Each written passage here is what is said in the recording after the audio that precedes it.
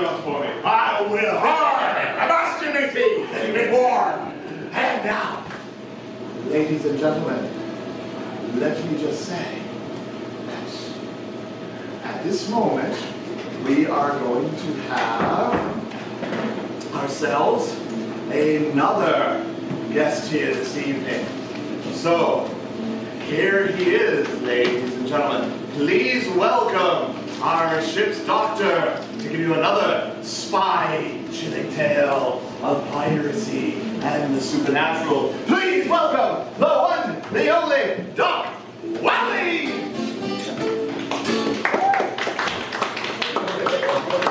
Okay. Why don't we try that again, Miss? Ladies and gentlemen, here to give you a spy-chilling tale, the one and only Doc Wally! Always, Mr. Michael, the dog is late again. Where is he? Where is he? Where are you? I played the fanfare. Where are you? Where is the dog? Anybody see where the dog is? Where is Doc Watley? It's by the bay. Well, we know the dog is by the bay, but where is Doc Watley? He's always late. Always, always, always. I keep telling you, you're going to have problems if you don't stay away from those dolphins. Take 2 winches and call me in the morning. Where's the doc? Where is he? He's late again. Ah! Oh, Doc! Don't do that! You scared me! Scared you? What do you think looking at a face like that does for me? Well, with a kiss like that, you'll prize yourself.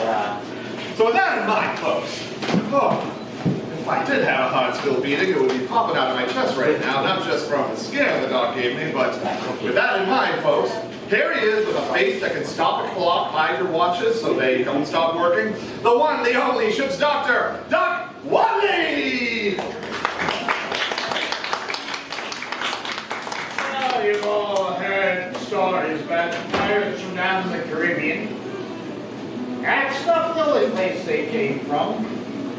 One of the best, a fellow by the name of Captain Edward Greenwell, was from Nova Scotia. He was a scourge of the North Atlantic. He knew all of the little islands off the coast of Canada like the back of his hand. Well, it comes about that one day he hears there's a big payroll coming for the garrisons in Canada. And he's determined he's going to steal it. Now he knows about the weather, the fogs that build up off the coast, and he knows where he's likely to encounter this ship with the payroll in it. And sure enough, he's right. The other ship, captained by a fellow named Samuel Cutler,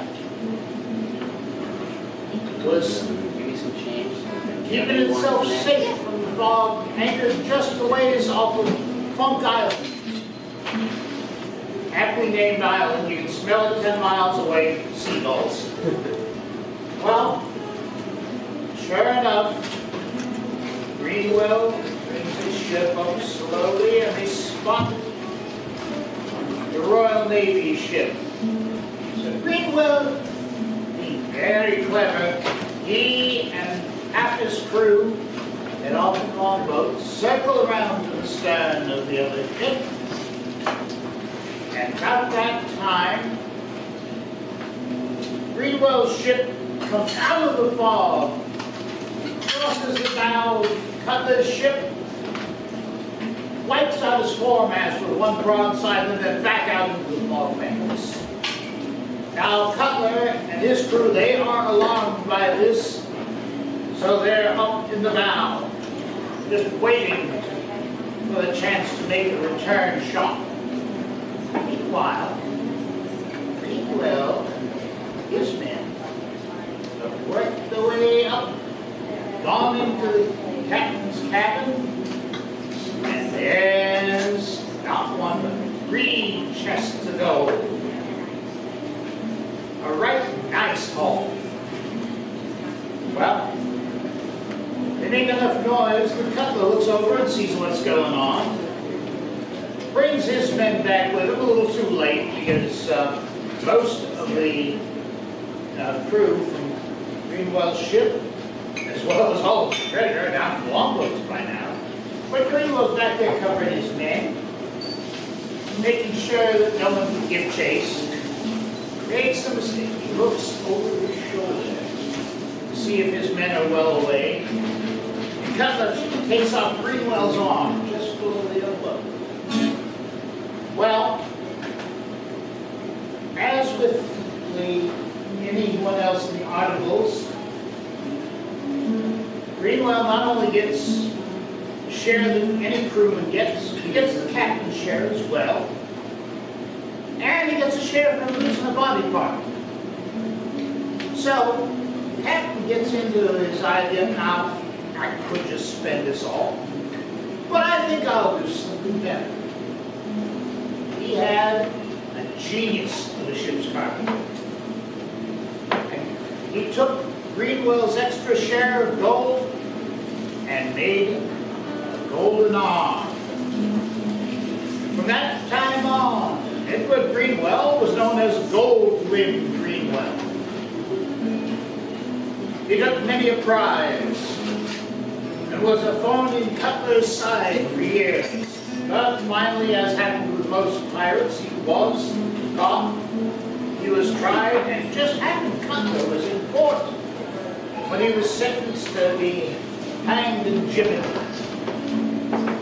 Now Cutler had got into his an idea in his head that this had become enough of a personal matter that Greenwell owed him. So, sitting there, watching the body, watching the gold wings swing in the breeze with the rest of Greenwell's body, after the crowds have gone down, he goes over to the sentries and says, here's a few shillings apiece, go get drunk. Dare you to do that. And he says, I'll take care of seeing that he's cut down and gibbeted. So, indeed, Samuel Cutler brings out his blade, hacks the rope, down comes Greenwell. Now he should have delivered him to be gibbeted as a warning to other pirates. He's got his own idea. Takes him home to his quarters, hacks off the gold arm, and puts it in the bruised floorboard. Then he takes the rest of Greenwell up in the middle of the harbor, a few stones, some rope, and down goes Greenwell, supposedly out of sight forever. Then Cutler goes back to his rooms.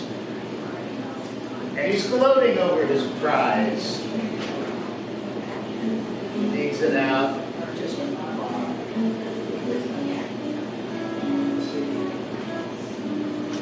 here's a little whisper.